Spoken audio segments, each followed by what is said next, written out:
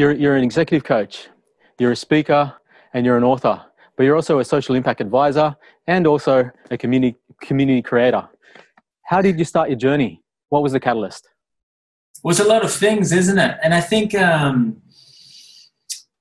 there's a lot of conversation in the marketplace today in regards to putting yourself in a box so that you're easy to consume. And I think one of the challenges around all the good folk on this call is that you know that you are capable of so much more than one thing. And so when people say you're a this, a this, a this, a this, and a this, I say, yeah, as are most people. Now, that's not the same as just kind of the parts of us that we commercialize and turn into our businesses. But at any given point in time, we do get to change and evolve and grow. And I think one of the things that I'm most excited for in life is just being on a wild growth journey myself. That's what we do. My practice is called Switch Learning and Development. And yes, we're executive coaches, and we lead people in very real ways to understand who they are and to build on Pauline's thoughts that there's a beautiful intersection between what it is that you're capable of doing, that's your skill, and who you are as a person.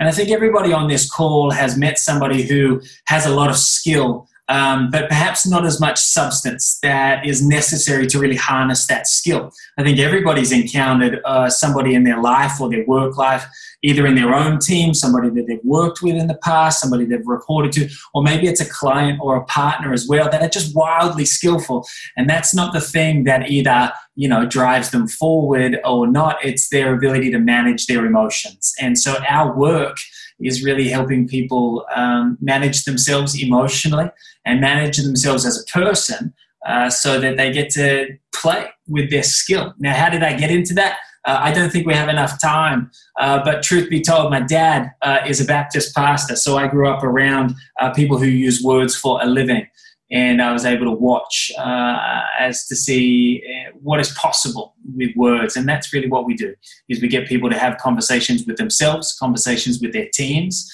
and usually in those moments, good things happen. Great. And so taking that a little bit further, here at GG, our mission is to deliver a generational and timeless work-life frame. So tell us, what's your mission, Phill, and how important is it to have a mission in both business and life? Yeah, look, it's an interesting question because potentially mine is a provocation on a frame that is really, really important to Growth Gen. And so I want to be careful because I'm your guest here.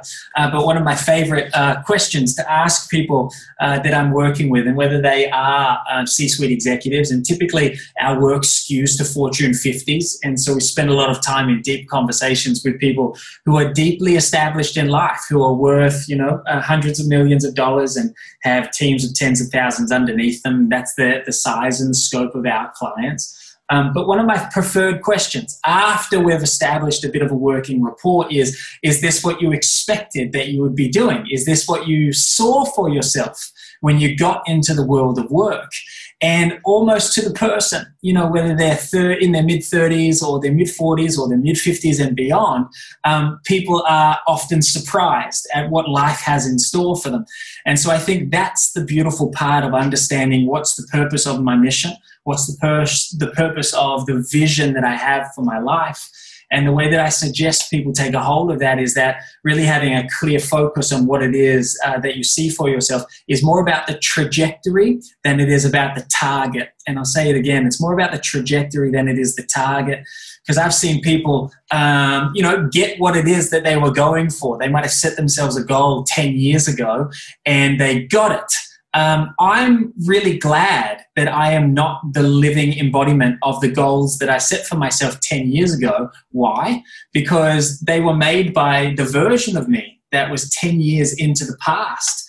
And I know more now. And I'm a better person, and I'm kinder, and I have more courage, and I have more wisdom and experience.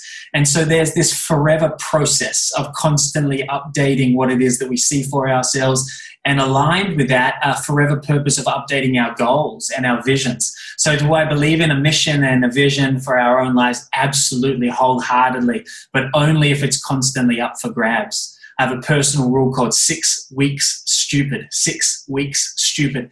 Hopefully it means that hopefully I'll be able to always look at myself 6 weeks ago and think, I can't believe I used to do it like that, because I'm committed to this story of growth and evolution and change. Just one more kind of like hammer on top of that nail is Muhammad Ali, the great boxer. He said that the person who at 50, if they were the same person they were at 30, has wasted 20 years of their life. And I really like that. Not because it's a judgment on people's lives, but it's an invitation for us to evolve and change and grow. So yeah, I love vision and a sense of purpose and mission, but I like that it's constantly up for grabs as well. Reference to sport, and that reference to sport really resonates with me. I'm a huge sports fanatic, but I'm also, having worked in the corporate arena for most of my career, I'm acutely aware of how important it is to have a playbook, both for yourself, but also your team.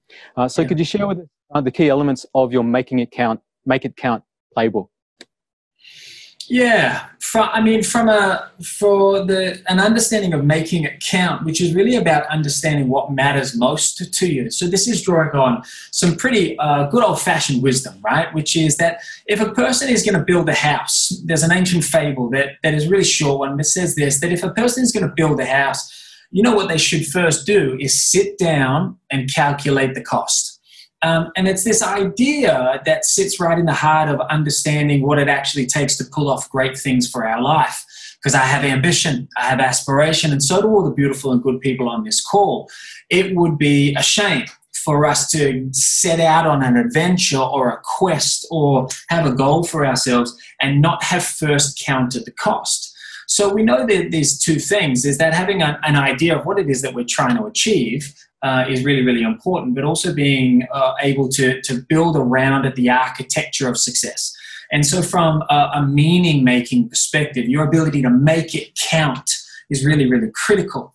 If everybody's taking notes, or if anybody's taking notes, I want to maybe just drop something here that I find time and time again, is that for anybody who is working really hard, but without sufficient clarity on what it is that they are working for, that's a really dangerous scenario. And the two risks here, and this is what I'll get you to write down, are dropout and burnout. Can everybody write these down? Dropout and burnout. Dropout and burnout. Now, if you're taking notes, these would be useful hooks.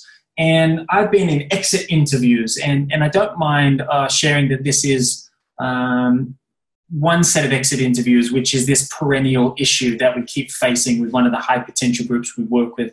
It's one of the major technology organizations in the planet. We don't need to kind of call out who they are, but suffice to say that this place is a playground. It's a dreamscape for talented young people. And so I remember I've been sitting in exit interviews before, where people have resigned and they're on the way out. We want to know why, because we're paying them a lot of money, like a lot of money. If you are close to 30 and getting hundreds of thousands of dollars and getting paid, back in the day before COVID, to travel around the world and play in this field of dreams for talented people, we want to know why. And one of the big pieces of feedback is, well, I just didn't think that I would have to work this hard. I just didn't think that I'd have to go this hard. And for me, it's a really interesting kind of dilemma, because we understand, all the good people on this call, we know that work is almost always hard work. Is that fair? Yes or no? Work asks something of us. And, when we're at work, we're working. And on the weekends, we usually think about work, and a lot of the emotional roller coasters of life comes out of the relationships that we have with people in and through work. And so working hard is a bit of a given. And so when I hear that people have exited, or they've X'd out of a career, or switched into something else because they're frustrated, what I don't hear is it was because of the work. What I do hear, it was that the work wasn't worth it. And let me just kind of take this a little bit further. If you and I walked into a store and were buying something of great value, we wanted to spend a lot of money on something that was of great value, because work is a high cost. And so this is the analogy that we're working with here, is that we pay a high price for work. And the price that we pay at work is in our time, our energy, our attention, and our effort. It's a high price to pay. So I really want to know what it is that I'm getting for the price that I'm paying. And this is the emphasis, I guess, of Growth Gen, is helping people to get really clear on why they go to work. Because without clarity on what it is that you're working for, you risk either paying too much or underpaying and never getting it at all.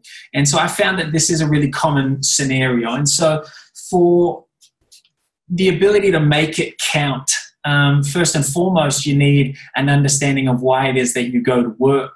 Now, that doesn't have to be material goods, but I don't care if it is. For some people, they want a beautiful home and they want to be able to send their kids to good schools. And some people really, really want a supercar. I don't mind what it is that drives you to go to work. It matters that you know what it is. For me, the why of work is actually more about the who of work, who I am working for. So the people that I coach and the people that I lead, but mostly my children. I've got 2 beautiful children and an amazing wife. And so the who I go to work for matters as well. So right at the heart of making it count is understanding why you go to work. That doesn't have to be some grand spiritual quest. It literally is as simple as identifying what matters to me and why I go to work. That's the same for me. It really resonates with me, that whole piece around, who you are and why you go to work and who you're working for. Your playbook also references this concept of talent stacking. Could you explain that to us in a bit more detail and how it's key to optimizing trajectory in business? Yeah, I think this one's an important one because there's a lot of rules in regards to talent. Everybody wants to know, do I have what it takes to succeed? The answer is yes. By most adult stages, people have more than enough in order to thrive and survive. It's not a question of how much you've got. It is, am I bringing the best of it to the right circumstance at the right time? And so often the metaphor that I use so regularly is of baking a cake. If success in this metaphor is the same as a cake is produced, then the ingredients are not crazy. I mean, you really only need 4 ingredients to bake a cake. You need flour, you need sugar, you need eggs, you need milk. That'll get you there. Maybe a couple of other things if you want to have a specific cake. But it's not so much the ingredients, it's the sequencing. It's how you bring them together. It's how you put them together. And so that really, really matters. I mean, I could scramble the eggs with the milk. I could put the flour on the bench and I could eat some sugar. I have the exact same ingredients, but I don't end up with a cake. And so talent stacking is not too dissimilar to that, which is taking a real kind of almost a scientific look. And my version of science in this regard is a dispassionate curiosity about who I am and what I've got to work with. So if you're taking notes, those 2 words will serve you well. A dispassionate curiosity. So who am I? How am I showing up? What skills do I really have? Not what are my potentials, but what have I got to work with? And then how do I combine these in a way that get me closer to what it is that I see for myself? Now, the old idea about talents is a strengths-based approach, and everybody's heard of this. This is Marcus Buckingham. God bless Marcus Buckingham, the baby-eyed or the blue-eyed, baby-faced assassin. If you don't know Marcus Buckingham, one of the great thought leaders of our time, former partner at McKinsey, who wrote a really, really important book called First Things First. And it was all about working your strengths. His second book was Now Go Work Your Strengths. Which was this idea that you first have to work out what do you do that is better than anything else that you do, and invest a lot of time and energy and effort and attention into doing those things. I mean, if I was to build a visual graph here for a moment, so everybody will have to look at the screen while we do this. He said this: if you're going to stock take all of your skills, and if this was like a table, you'd have some stuff that you're already really, really good at, some stuff that you're okay at, and then there's a limitless list of things that you're no good at. And what people tend to do is get emotionally involved with the things that they're no good at and overlook the strengths that they already have. His suggestion is to deeply invest into our strengths so that they become this towering strength so you can become the best in the class. Now, I understand that, but everybody on this call now has intimate experience with the fact that the world changes. And I know people who have over-oscillated to 1 or 2 aspects of their talent in ways that are really quickly snatched away from them by external circumstances. Either the business changes, the market changes, the product base changes, or the entire economy changes. And the thing that they had as their towering strength, the only thing that they knew how to do disappears and becomes less viable.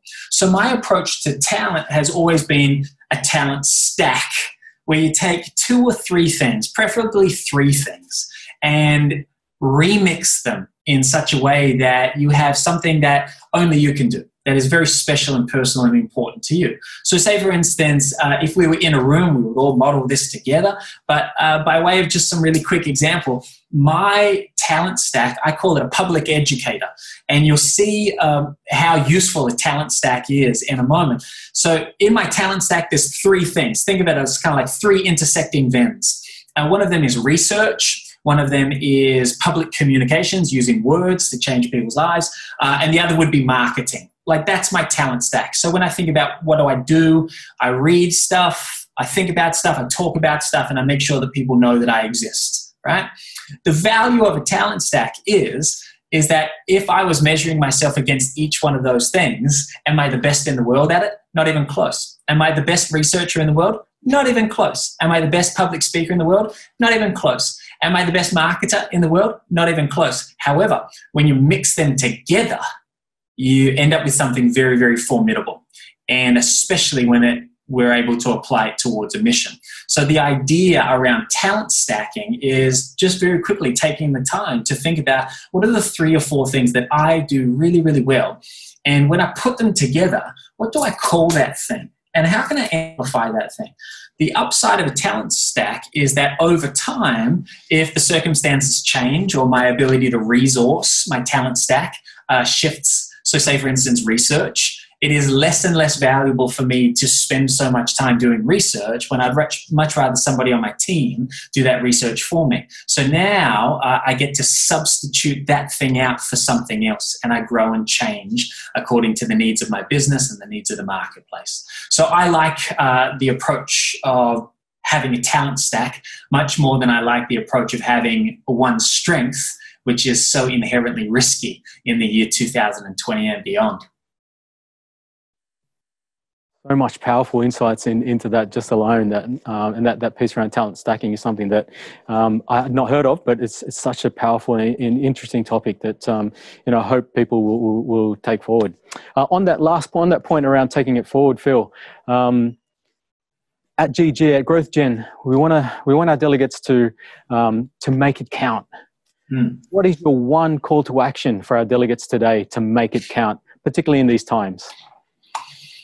One things are always tricky, right? It's like saying, hey, what's your favorite movie of all time? There's lots of good things that we could say, but I think probably the thing that comes to mind first and foremost is spend time in reflection. Daily self-reflection is the master skill for people who mean business, people who want to do something really valuable and significant with their life. I mean, over the last 30 years, let's call it 30 years, 30 to 40 years, we have done such a wonderful job of deeply embedding the value of feedback in our organizations and teams. I mean, this is me putting on my HR professional's hat. Feedback is a no-brainer. But I would invite everybody to write this down if you could, that feedback without self-reflection is half a data set. Feedback without self-reflection is half a data set. And when I say data, just for pronunciation, data might be helpful as well, D-A-T-A. But feedback without self-reflection is half a data set. And it's this idea that unless we are taking the time to observe ourselves with dispassionate curiosity as we go through life, we're going to miss opportunities for easy improvement. And I know people who check in with themselves once a year, and they call it a New Year's resolution. They take stock of what they did in the year and what they're going to do in the year to come. That means there's 364 days between check-ins. Now, I don't know about you, but I've always found that the tighter the feedback loop, the faster the growth. the tighter the feedback loop, the faster the growth. So for me, the most valuable and important thing that anybody can be doing right now is really reducing time between check-ins. And so that just turns into like daily self-reflection. And whatever your daily self-reflection takes the form of, I mean, I'm happy to make some recommendations. I have, and this is not a plug, because I'm happy to gift this to anybody that would like a copy. But my book is called Convergence, and it's all about some really simple self-reflection, some questions that people could ask themselves every single day that drive them forward. If you would like a copy of that, I'll send you a digital copy, care of Growth Gen. And so do me a favor, if you'd like that, why don't you just throw your name and your email in the chat. We'll get somebody from the team to collect those and share with everybody a copy. But there are 5 really, really simple questions that people can ask themselves every single day. And the first, I think, most powerful is, did I try today? That's a really powerful question. Did I try today? And that'll start to lead you in the right direction. It's not for self-judgment. It is an opportunity to ask ourselves, how are we showing up? And did I bring my best to the day? So, self-reflection, I would say, Marv. Thanks, Phill, for such a generous offer and supporting Growth Gen and our attendees today. We really appreciate that. Call to action is such an important thing to take forward, isn't it? For me, certainly, another saying on that is feedback is a gift, but it's what you do with that gift that counts. And so that self-reflection thing is something that I'll take forward as well post today. So thank you so much, Phill, for joining us today. Thank you so much for sharing your insights. And for everyone on the call, really, please do take up that offer.